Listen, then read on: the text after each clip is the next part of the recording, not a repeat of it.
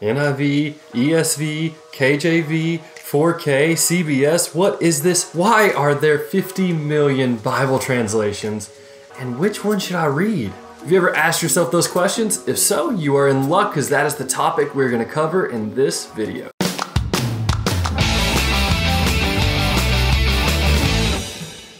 Hey guys, Jeff here from That Bold Life, your weekly encouragement to help you live a bold life for Jesus.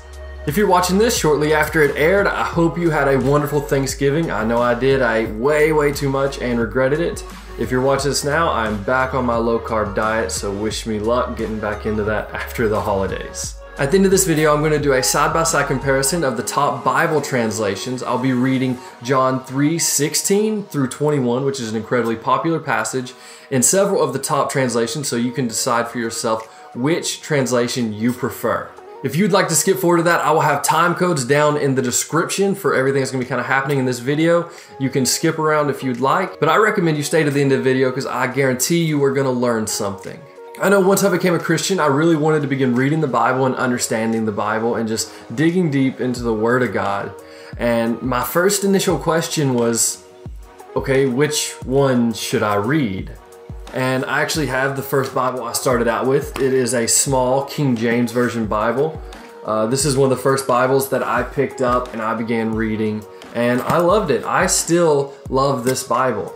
I want to preface this video by saying this will not be a Bible translation bashing session. I will not be trashing any Bible translations. I believe we have a lot of wonderful translations that many hours of work went into giving you the most accurate representation of God's Word. So I'm not going to trash any particular translation. I will tell you that even though I love the King James Version, I had a very difficult time understanding what it said. And I believe a lot of you will probably agree with me that it's not always, if you didn't grow up in church, if you're like me and you became a Christian later on in life, this isn't always the easiest version to understand. And I'll completely agree with you on that one. I later moved on to this Bible, which I talked a little bit about last week, which was my teen guy's study Bible. It is NIV translation, and I loved it. And I actually found myself reading both of these from time to time. I always said I'd love to have a parallel of the two, and they make those, and I should probably just get one. But I love to read King James. I love to read NIV. Now my current Bible is this right here. It is the Jesus-centered Bible. The whole Bible is about Jesus. I love this Bible, and it is an NLT. I've bounced around from translation to translation. I'm now reading this one. This is one that was just sent to me by Holman. It is the Christian Standard Bible. It is a brand new 2017 translation, and I was sent it for free to do a review of it. And if you would like to see the review of this translation on this channel, leave me a comment down below and let me know. But I've been reading through it and I've actually really been enjoying it. This is a really great translation.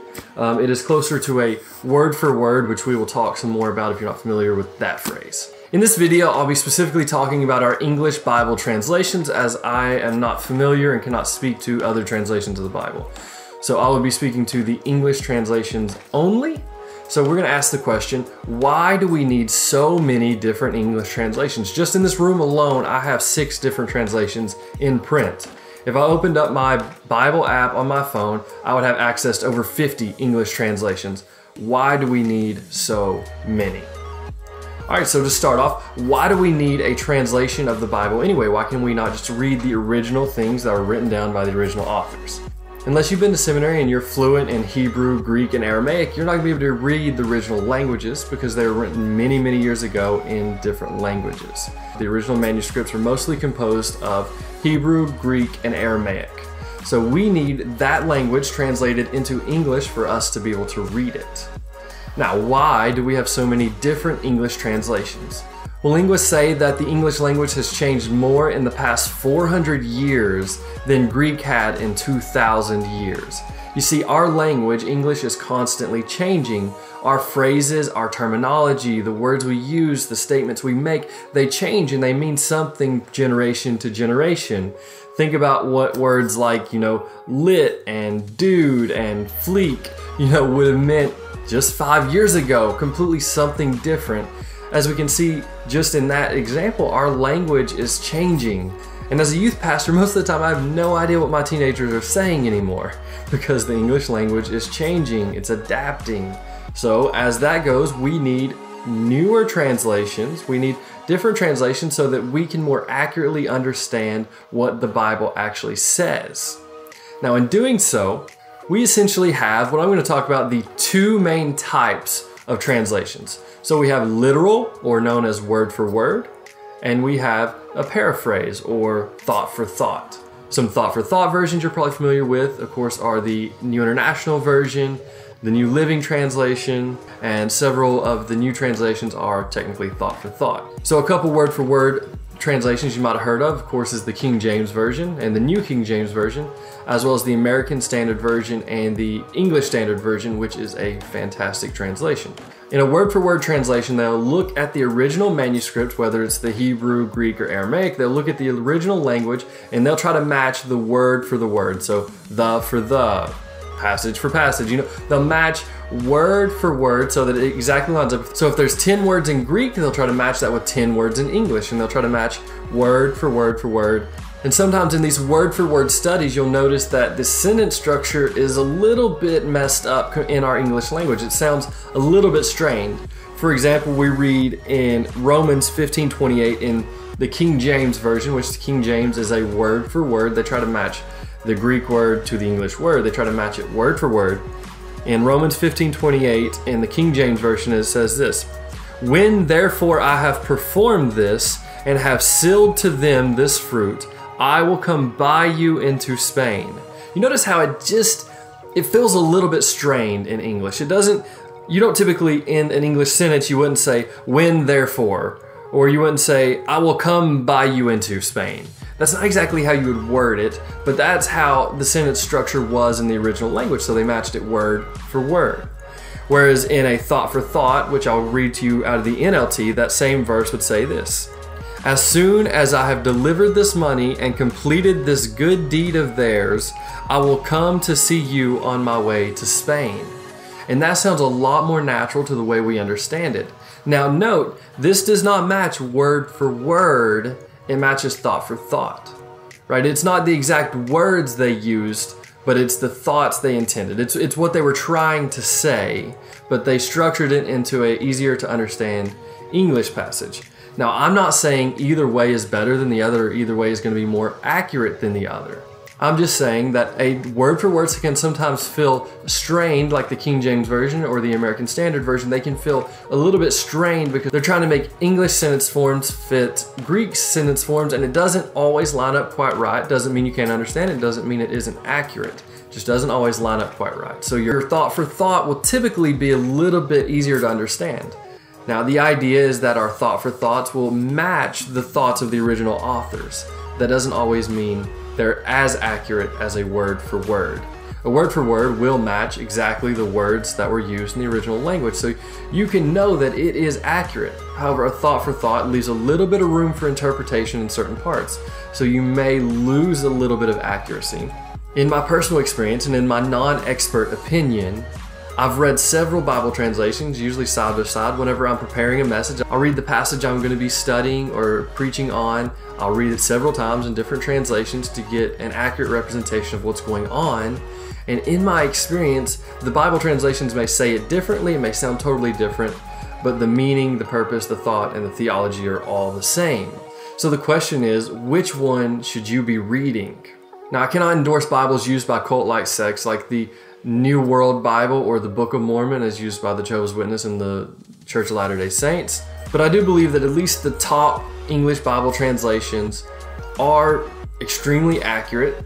I believe that you can get an accurate representation of God, of salvation, of grace, of the essentials of Christianity. I believe you can get those from the top English translations. I believe it ultimately comes down to which Bible you are going to read. Because it doesn't matter how accurate the Bible is if you never pick it up to read it. It doesn't matter if there's a few flaws in wording. It doesn't matter if there's a couple verses missing if you never pick up the Bible and read it. So if you will read the King James Version, great, read it to your heart's desire. If you would read the Message Bible, good, great, read it. If you would read the NLT, NIV, whatever it is, pick the one you enjoy reading, because you're going to get more out of the one you enjoy reading than the one you just let sit there and collect dust. read the Bible. The Bible is an amazing, inspired book of God. We have so many talented translators, so many talented and hardworking teams that go into translating the original manuscripts so that we can enjoy it in English. Pick one up and read it. If you want to decide which one you like best, you can do it. You don't have to go to the bookstore and pick up 10,000 Bibles. You can go on your phone, download the Bible app, and you can go pick through over 50 different English translations at your fingertips. Read them side by side. I like BibleGateway.com. I'll go read translations side by side. I can look at a verse in every single English translation with one click. Go. Read them, find the one you like best, buy yourself a Bible you love, whether it's a study Bible, a mom's Bible, a dad's Bible, a teen guy's Bible. Buy you one that you're gonna like, you're gonna read, and just read it. All right, guys, as promised in the beginning, I'm gonna read to you John 3:16 through 21 in, I believe, 4 or 5 of the top Bible translations, so you can kind of compare them side by side. And as always, I will have the scripture right down here so you can read along with me. All right, guys, first up, I'm gonna read John 3:16 through 21 in my personal preference of translation, which is the NLT, and it is a thought for thought translation. For this is how God loved the world. He gave his one and only Son so that everyone who believes in him will not perish but have eternal life. God sent his Son into the world not to judge the world, but to save the world through him. There is no judgment against anyone who believes in him, but anyone who does not believe in him has already been judged for not believing in God's one and only Son. And the judgment is based on this fact: God's light came into the world, but people loved the darkness more than the light, for their actions were evil. All who do evil hate the light and refuse to go near it for fear their sins will be exposed. But those who do what is right come to the light so others can see that they are doing what God wants. Next, I'm going to read John 3:16 through 21 in the King James Version, which is a word-for-word translation. For God so loved the world that he gave his only begotten Son, that whoever believeth in him should not perish, but have everlasting life. For God sent not his Son into the world to condemn the world, but that the world through him might be saved. He that believeth on him is not condemned, but he that believeth not is condemned already, because he hath not believed in the name of the only begotten Son of God. And this is the condemnation, that light is come into the world, and men love darkness rather than light, because their deeds were evil. For everyone that doeth evil hateth the light, neither cometh to the light, lest his deeds should be reproved. But he that doeth truth cometh to the light, that his deeds may be made manifest, that they are wrought in God. Next, I'm going to read in John 3:16 through 21 in the New International Version, which this one is a thought for thought translation. For God so loved the world that he gave his one and only Son, that whoever believes in him shall not perish, but have eternal life. For God did not send his Son into the world to condemn the world, but to save the world through him. Whoever believes in him is not condemned, but whoever does not believe stands condemned already, because they have not believed in the name of God's one and only Son. This is the verdict. Light has come into the world, but people love darkness instead of light, because their deeds were evil. Everyone who does evil hates the light, and will not come into the light for fear that their deeds will be exposed. But whoever lives by the truth comes into the light, so that it may be seen plainly that what they have done has been done in the sight of God. John 3:16 through 21 in the English Standard Version, which is a word for word. However, it is a newer translation. It is a newer translation, but still word for word. For God so loved the world that he gave his only Son, that whoever believes in him should not perish, but have eternal life. For God did not send his Son into the world to condemn the world, but in order that the world might be saved through him. Whoever believes in him is not condemned, but whoever does not believe is condemned already, because he has not believed in the name of the only Son of God. And this is the judgment. The light has come into the world, and people love the darkness rather than the light, because their works were evil. For everyone who does wicked things hates the light and does not come to the light, lest his works should be exposed. But whoever does what is true comes to the light, so that it may be clearly seen that his works have been carried out in God. And just for fun, I'm going to add one more. John 3:16 through 21 in the Message Bible, which is a paraphrase and is probably on the far end of the paraphrase spectrum. But it is a version that I really enjoy reading just for understanding, provide clarity, and provide a bigger picture, if you say. I study other translations, but as just for reading over the Bible, I do enjoy the Message Bible. This is how much God loved the world. He gave His Son, His one and only Son, and this is why.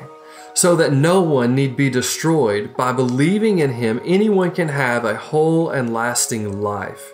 God didn't go to all the trouble of sending His Son merely to point an accusing finger, telling the world how bad it was. He came to help, to put the world right again. Anyone who trusts in Him is acquitted. Anyone who refuses to trust in Him has long since been under the death sentence without knowing it. And why? Because of that person's failure to believe in the one-of-a-kind Son of God when introduced to Him. This is the crisis we are in. God light streamed into the world, but men and women everywhere ran for the darkness. They went for the darkness because they were not really interested in pleasing God. Everyone who makes a practice of doing evil, addicted to denial and illusion, hates God light and won't come near it, fearing a painful exposure. But anyone working and living in truth and reality welcomes God light, so the work can be seen for the God work it is. Now, as you can tell, the Message translation is a whole lot different than any of the other translations we read, but I feel like it kind of adds another dimension to the understanding. I don't know that I would use it for study, but as for reading the Bible and getting just a whole picture painted of a passage, I think it's powerful. I think it's great. All right, guys, I hope you enjoyed this video. As you can see, we have a lot of fantastic translations. I ask that you leave me a comment down below, tell me what your preferred translation is and what translation you want to buy in the future. All right, guys, thank you so much for watching. If you enjoyed this video, I'll release content just like this every single week, so go ahead and hit that subscribe button. Let me know how much you enjoyed this video. All right, guys, keep living that bold life.